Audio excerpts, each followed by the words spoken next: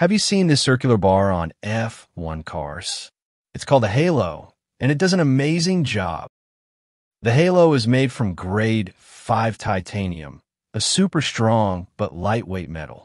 It weighs only 7 kilograms, but can withstand 12 tons of pressure equivalent to the weight of a double-decker bus on the cockpit.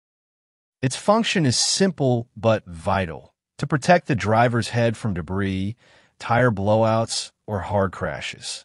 Since it became mandatory in 2018, the halo has become the main shield for F1 drivers. Without the halo, Grosjean might not have survived the flames, and Joe could have been run over by the car when it rolled over at Silverstone. The halo is truly a lifesaver. The halo may look simple, but it's an F1 technology that saves many lives on the track.